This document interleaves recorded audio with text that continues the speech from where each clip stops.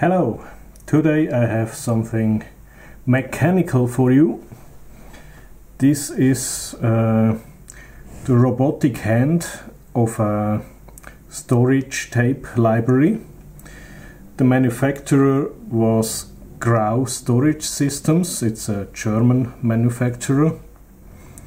This unit, this hand, this gripper, however you call it, is from 1996, so it's quite a bit old, but I think it's an amazing piece of mechanical and pneumatic engineering. So I want to show you how it works, and we probably take it apart. So the first thing you see here is this pusher mechanism. This is used to push the cartridge that is held by this gripper here into the slot where it belongs, or where it should be stored. Then the whole assembly here can be turned by 180 degrees. So you can grip a cassette, turn it over. The reason for that, I think this unit here was manufactured to handle different type of cassettes, maybe even the old VHS video cassettes, and well, you don't have to turn them around, but for example, if you're using a Video 2000, or I don't know if Betamax is two-sided, I don't remember. So however, it is also possible that the tapes are stored in a horizontal direction, while the drive is possibly installed in a vertical direction, so you also can turn just 90 degrees. I will show you how that works. Then we can tilt the entire, see here, it has a very strong spring underneath. What functions do we have? We have everything here is on springs. That means if the robot hits something accidentally, or maybe he tries to put a cassette into a slot that is already occupied, the unit here will be pushed back, and down here there is this bracket here. There was originally a proximity sensor here. I removed that because I needed it for something else. So that would detect if the whole unit slides back and tell the robot to search for another place for this cassette. Then here we have a big D connector that simply connects the valves here. There are pneumatic valves, 4 on this side, and then another 4 up here. That means we have 4 pneumatic cylinders, and each one is operated in both directions, so you need 2 valves for each cylinder. More or less, because here is only one function for the tilting mechanism, and the other function I will explain later. So what I made is this here.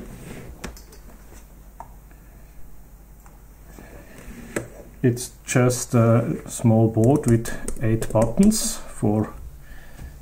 one for each valve. I connected them to this big D connector. So I figured out where the connections here are going. It's not too complicated. There's a common ground for all the valves, and there are 8 inputs that are connected to the 8 valves here.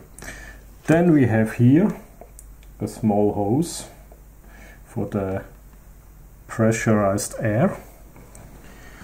I will connect that to my little compressor here. So the connection is very simple. It is a sort of quick connectors. You just plug it in, and the more pressure it gets, the better it stays in. To release that, you just have to push that ring back and take it out. So we have no pressure at the moment. So let's have a look on the compressor. That's the original compressor that was together with this robotic hand. This one here has never been installed. It came from a spare parts kit as well as the robotic hand there. So we have an electric motor here. It's just a normal AC motor for 230 volts, 1.66 amps.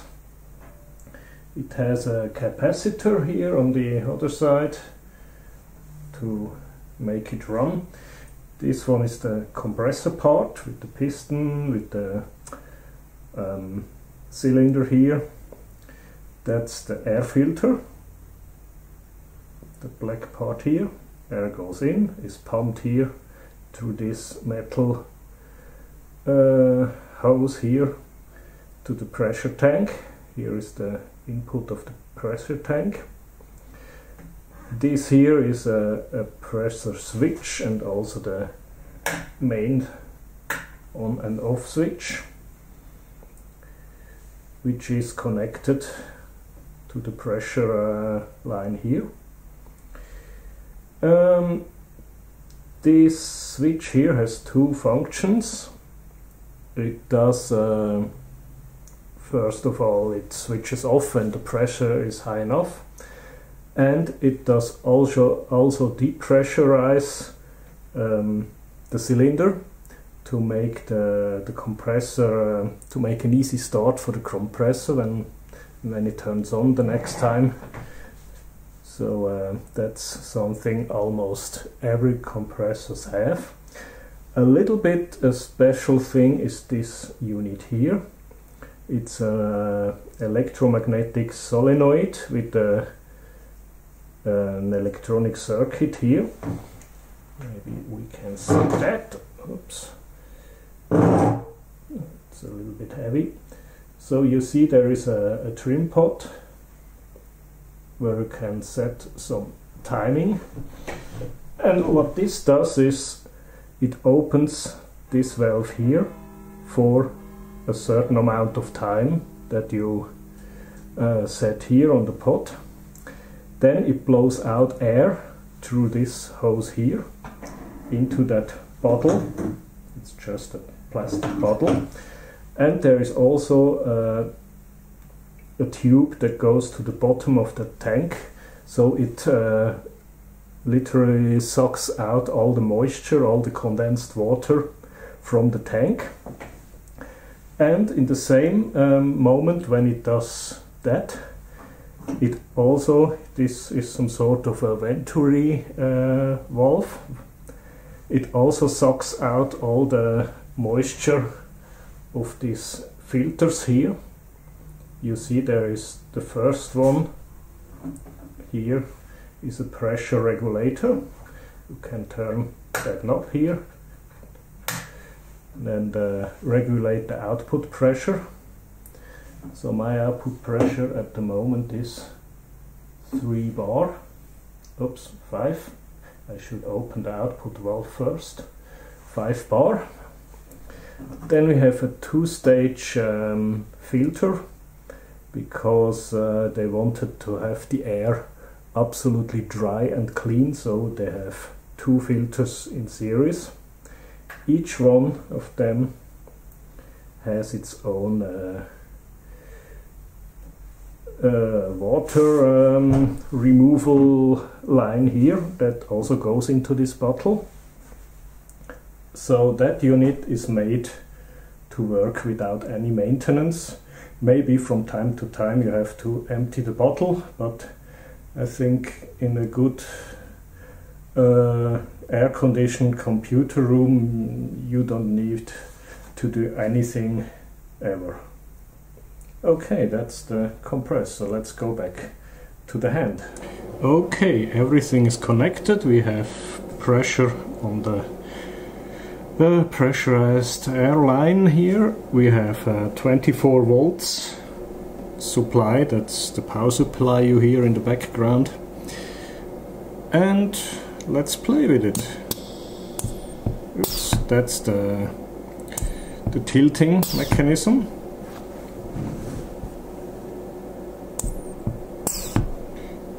This button here seems to do nothing at the moment.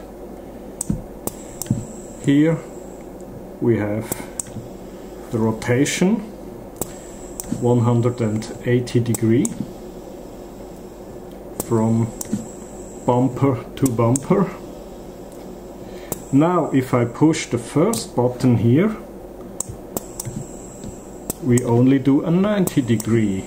So the first button here activates a stop in the middle of the travel here, so we only have 90 degree. If I release that button, we go back to 180 degree.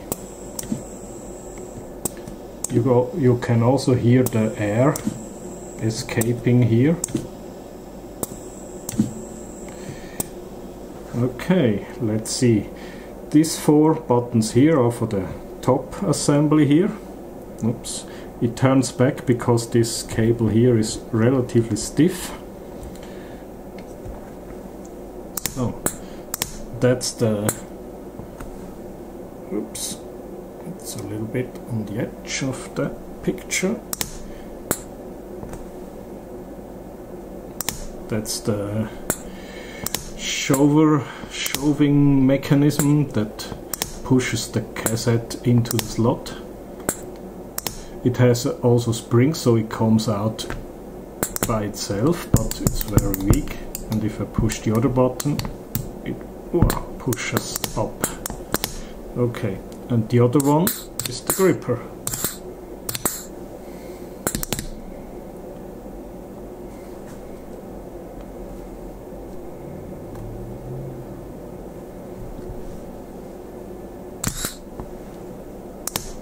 So we have to pull that pusher back. That's the gripping mechanism. It takes the cassette.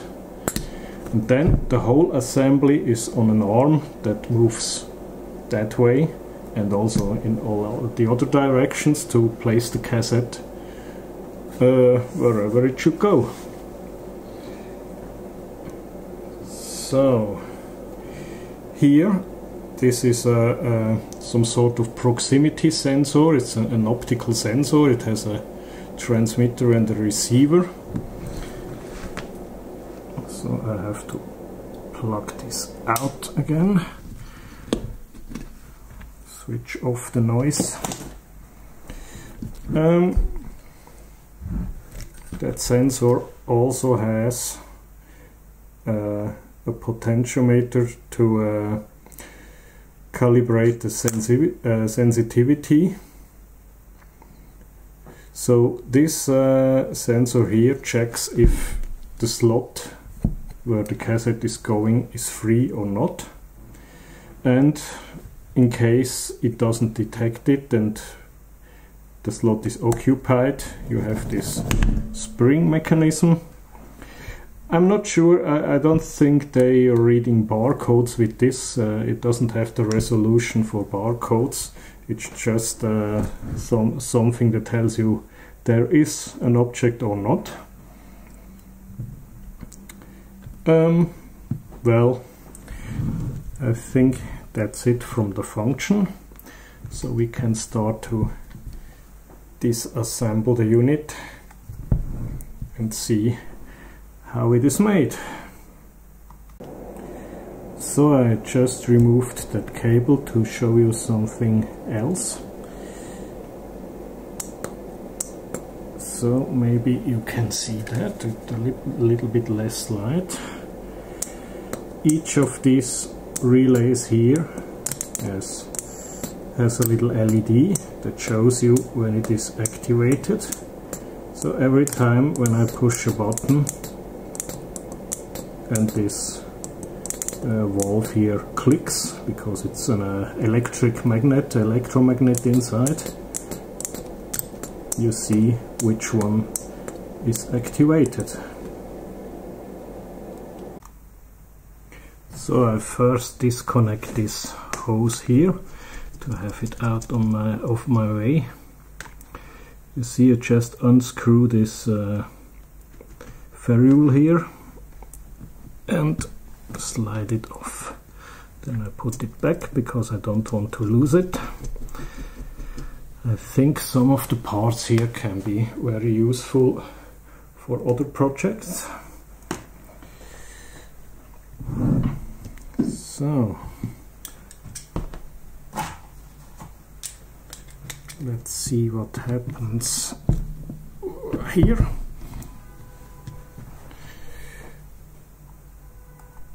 And when I see, let's see, so you should be able to see it also.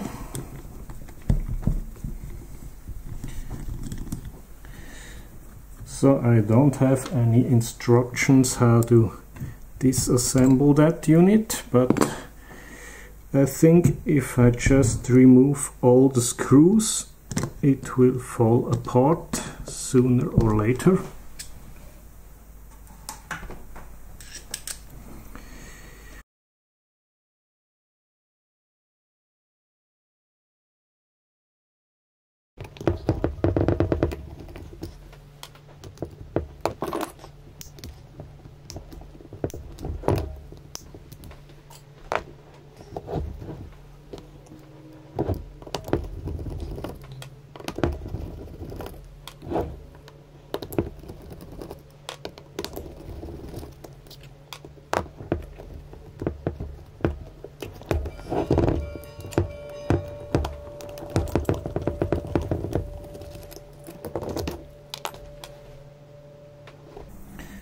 So here we have another sensor thing.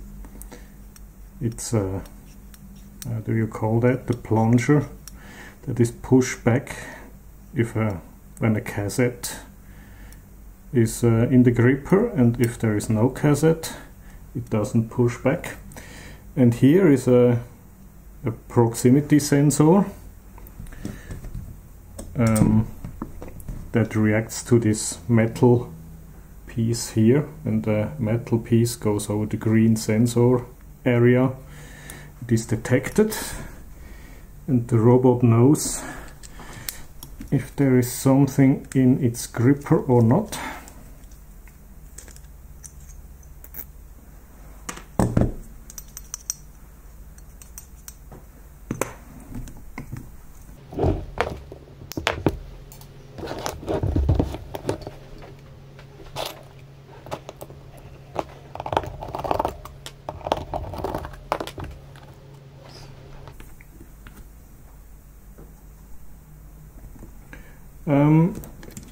When I first got this unit, this now a couple of years ago, I googled for this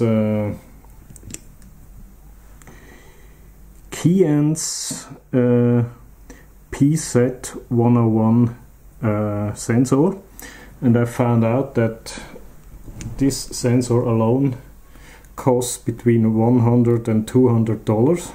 So when it was new. Now it's old technology, but I think it will still work, and it probably could be used for something nice.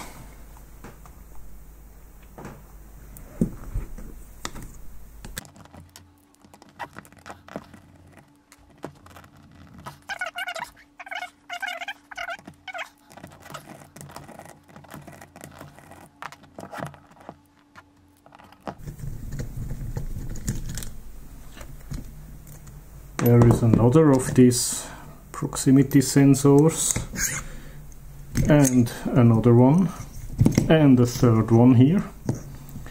So they have sensors for almost every possible movement here.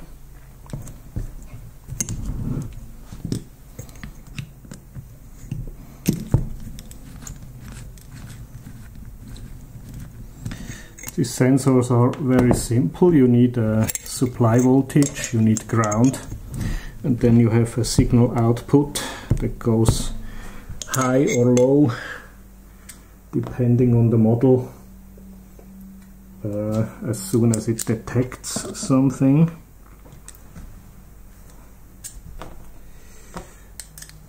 These sensors here are made to detect metals, magnetic metals like steel or yes, something like that. They don't work very well on aluminium, or better, they don't work at all. So you need something magnetic, and that's the reason why this bracket here is made of steel, and while the rest here is more or less everything is made of aluminium. Oops, that's the wrong one.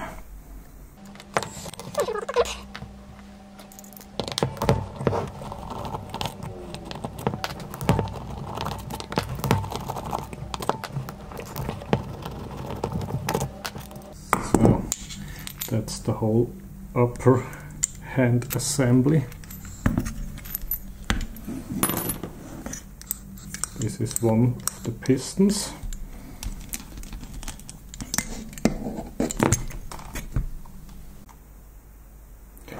So I got the screws out, and what you see here is this little cylinder that moves that way, and you can hear it.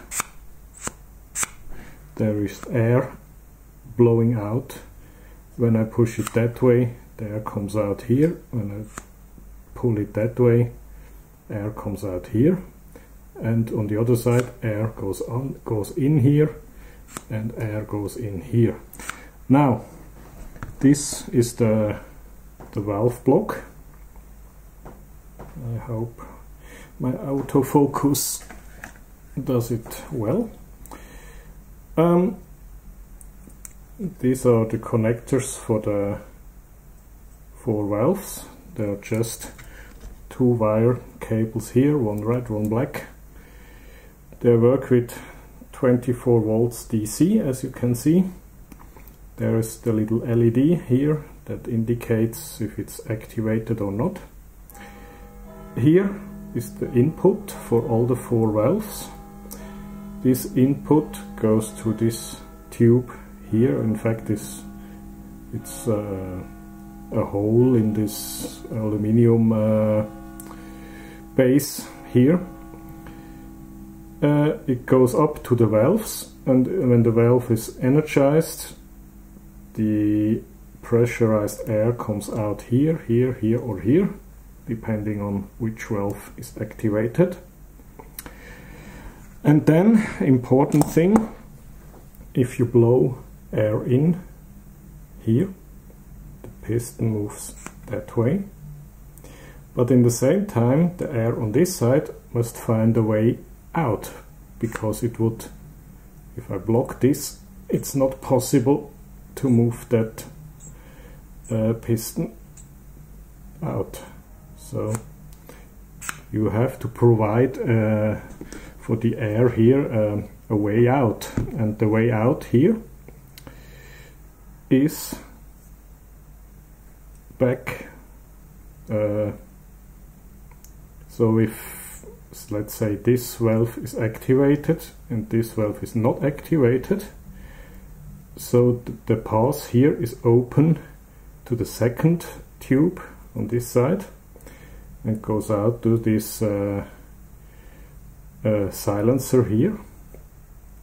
This is to reduce the noise of the escaping air. if you look at it closely, I hope I can do that with my camera, you will see that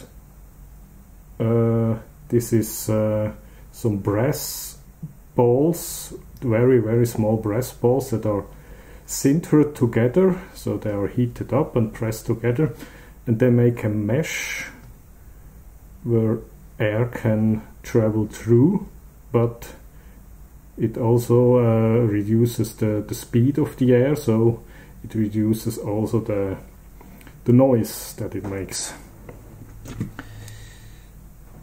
Okay.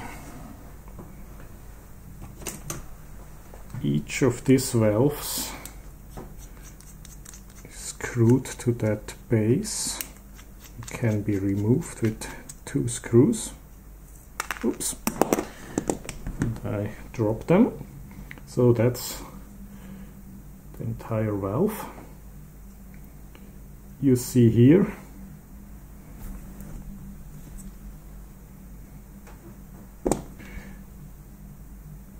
that's the holes where the air come through from the bottom side.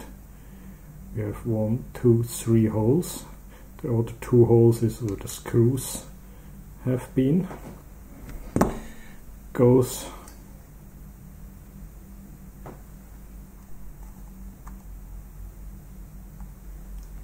to these 3 openings here. Depending on the type of the valve, this is input, output, however you call it. And I just put it back because I don't want to lose any more parts here.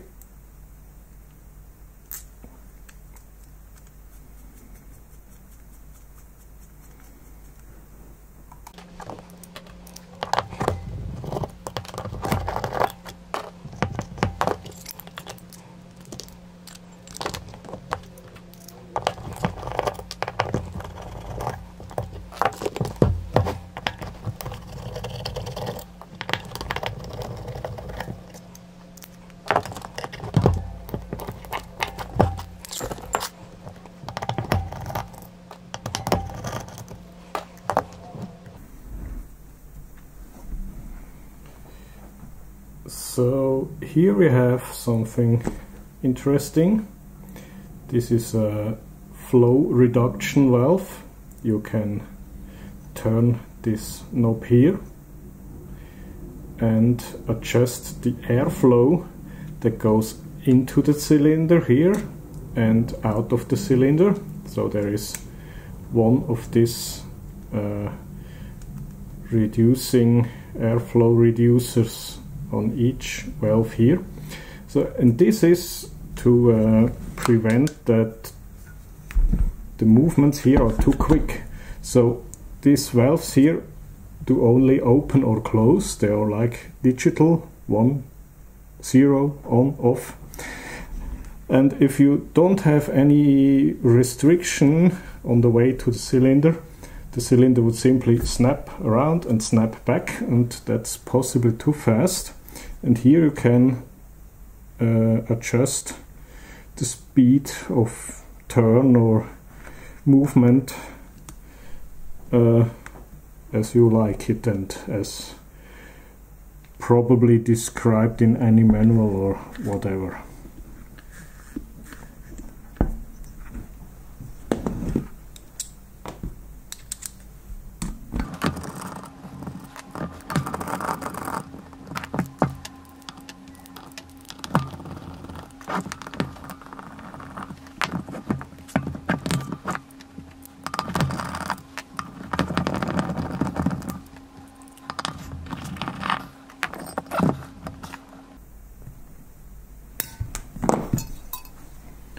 That's another interesting detail. This is the input for the entire robotic hand. They go through the aluminium here and here out again. So instead of having some, I don't know, angle bracket hose thing, they decided to make holes to this aluminium part here and use that as a way for the air from one nipple to the other.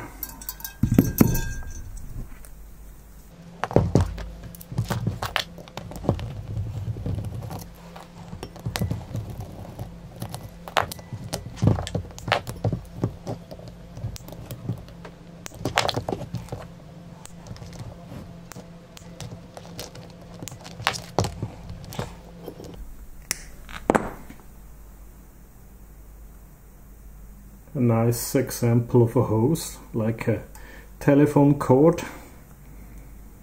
It's just an air hose. That's the other valve block. You see the construction is the same. Input port, output port, the valves here, and the ports that go to the cylinders. One cylinder here, forward, backward, another cylinder here, forward, backward.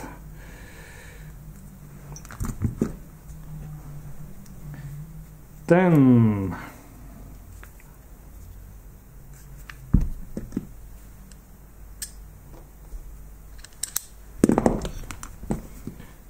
that's a bit funny, they machined away here the entire edge of this cylinder. Well, it doesn't affect the function of the cylinder, but they needed the space for, well, what was here. I'm not sure. I don't know. There was the valve block was here. Okay. So they found 2 screws are good enough, okay.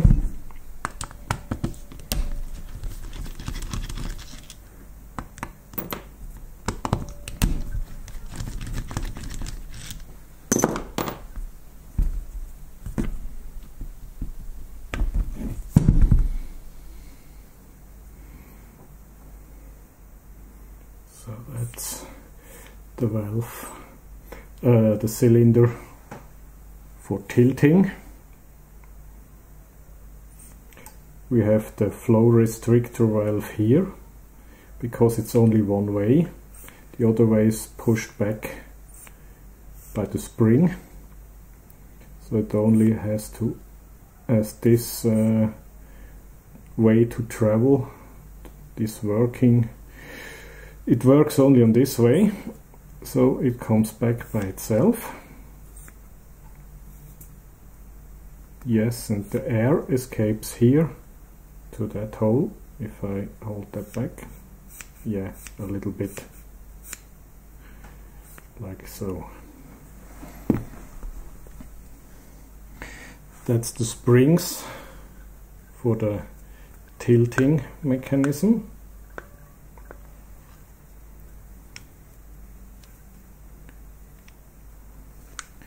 And now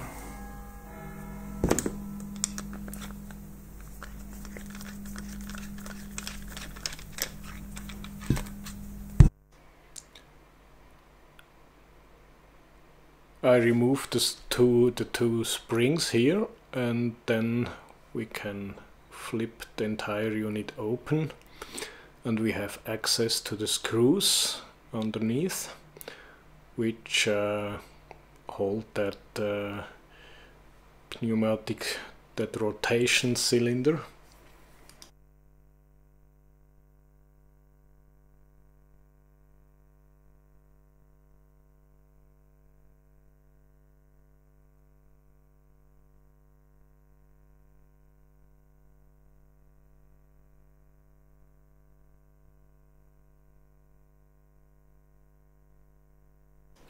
There are 2 other interesting parts, these linear ball bearings here. They have, like a normal ball bearing, they have balls inside in 4 rows. They slide over these posts with almost no friction. So if we look inside, you can see the balls there. It's a row of balls, and there are 4 of these rows over the entire circumference here.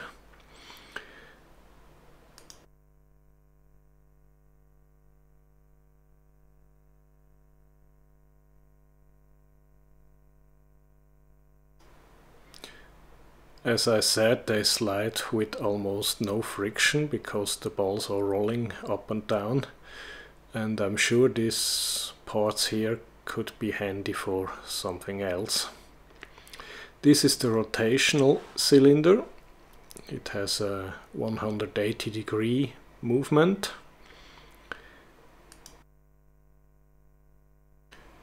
There are input ports, output ports, and there is certainly a linear cylinder inside this case, which has a linkage to make it turn around here.